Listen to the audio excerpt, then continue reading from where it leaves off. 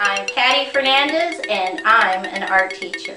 Visit my website at pattyfernandezartist.com.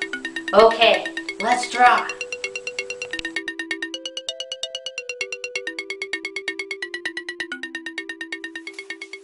Today's project is how to draw a really big butterfly.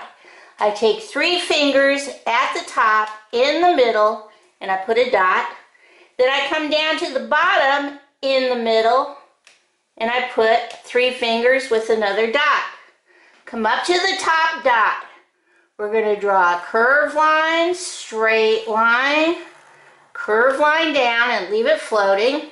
Come back up top, curved line, straight line, curved line, connect. Right at the very tippy top, I draw 1 straight line, 2 straight lines. I come up to the top and I draw 1 baby circle, another baby circle.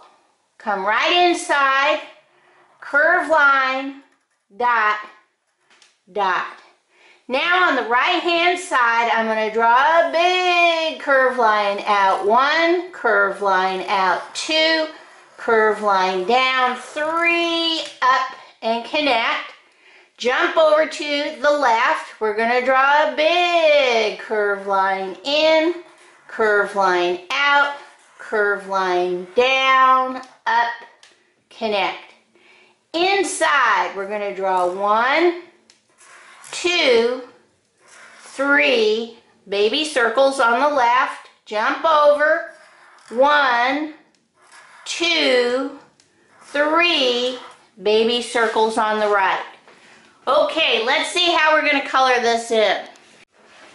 Okay, the first thing I'm going to do is take my yellow and loop-de-loop the inside part of this space, because I don't want to color so dark I lose this cute little face. So I do the middle part yellow.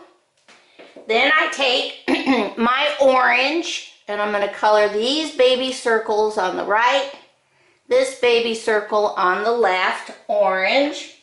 Then I come in with my green and I color 1, 2, 3 baby circles on the left, green.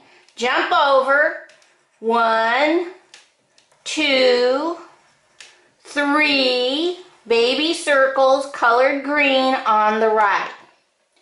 Now I took pink, but you can color your space going around the baby circles any color you want, but I'm loop-de-looping it because that gives my picture a little bit of texture, and it also so I can fill in the space without hurting my hands.